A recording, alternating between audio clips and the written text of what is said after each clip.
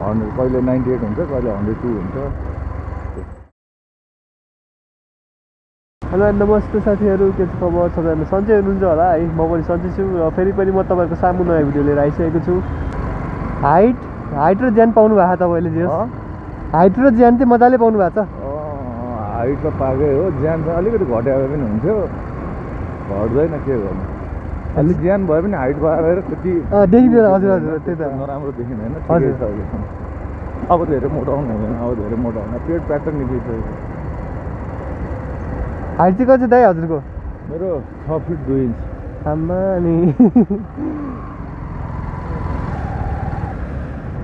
6 fit 2 inch. नेपालमा ठुलो हो है दाइ? नेपालमा चाहिँ ठुलो, बाहिरतिर कम्पेरिजन गरे ठुलो। मेरो हाइट बाहिर पनि ठुलो हुन्छ। बाहिर ठुलो हुन्छ है? कस्तो हुन्छ भने बाहिर अग्लो अग्लो त हुन्छन् होइन, तर उनीहरूको एभरेज कस्तो हुन्छ नि 6 के अरे 5.9 5.10 प्रायः त सबै त्यस्तो अग्लो हुन्छन् होइन। हजुर हजुर। 6 फिट माथिको बाहिर पनि धेरै हुँदैनन् क्या। बाहिर जाँदाखेरि पनि, तर यहाँभन्दा चाहिँ अब धेरै नै हुन्छन्।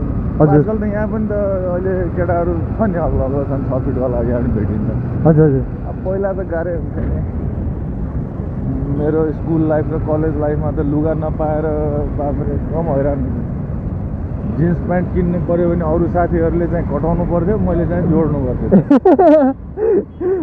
मेरो साइजको पाउँदैन के हजुर? साथीहरूले चाहिँ सबै अब लामो भएर काट्नु पर्थ्यो, मलाई चाहिँ जोड्नु पर्ने टाइप उ गर्नु पर्थ्यो। मलाई चाहिँ ठुलो कम्मरवाला लिएर कम्मर घटाएर लगाउनु पर्थ्यो क्या। त्यो मेरो लेन्थमा चाहिँ सानो कम्मरवाला पाइँदैन थियो। हजुर हजुर। आजकल त पाइन्छ, आजकल जस्तो भने त्यस्तै हुन्छ।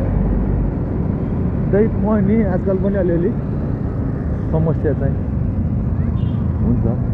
त्यति जेनरल मान्छेलाई यस्तो सजिलो छैन। मलाई लुगा 10-12 पसल घुम्नै पर्छ कि है। समस्या। हजुर मात्रै यस्तो हो कि हजुरको फ्यामिलीमा अरू पनि यस्तै हुनुहुन्छ?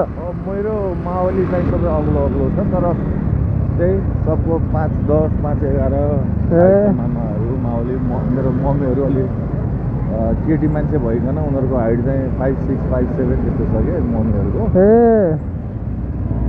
त्यसले गर्दा त्यो मावली चाहिँ मेरो अग्लो हो। मम्मी त त्यति अग्लो होइन, तर मेरो मामाहरू मेरो मावली हजुरबाहरू चाहिँ अग्लो हो। त्यही भएर यो यसको श्रेय यसमै जान्छ। हेरिडिटी अनुसार गयो। हेरिडिटी नै हो। अनि त्यसपछि अलिक मलाई धेरै समस्याहरू धेरै छन् मेरो। जस्तो एक ट्याक्सीमा हिँड्नु पऱ्यो भने मलाई अलिक झ्याउ लाग्छ। हजुर। खुट्टा अड्दैन, यसो बम भयो भने ड्याङ्ग टाउकोमा ठोकिन्छ। अनि म त्यही बरु बाइक पठाएको गर्छु। आनन्द चट्ट बस्यो सरर, कहीँ केही गर्नु पनि परेन। अनि जामसाममा पनि अलिक कम परिन्छ बाइक गयो भने। अलिक ठुलो साइजको ट्याक्सीहरू छैन, अनि अलिक च्याक्क हुन्छ क्या। सब यो सानो हुन्डाको पनि सानै छ, मारुति पनि सानै छ, सबको ठोकिन्छ।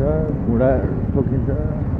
घुँडा त ल सिट अलिक ब्याक गरेर बस्यो भने ठिकै छ, त्यही पनि अनकम्फर्टेबल भइहाल्छ क्या। जे गरे अनकम्फर्टेबल भइहाल्छ क्या। कम्फर्टेबल नै हुन्छ क्या, अनकम्फर्टेबल पनि हुन्छ। अनि अब बाइकमा भन्दा त्यसमा धेरै पैसा पनि लाग्छ, पैसा पनि धेरै तिर्नु पऱ्यो। बाइकमा हानेर सर यस्तै गफ गर्दै हिँड्ने, कोही न कोही यस्तै सबैसँग गफ गर्नु हुन्छ, ठिकै लाग्छ।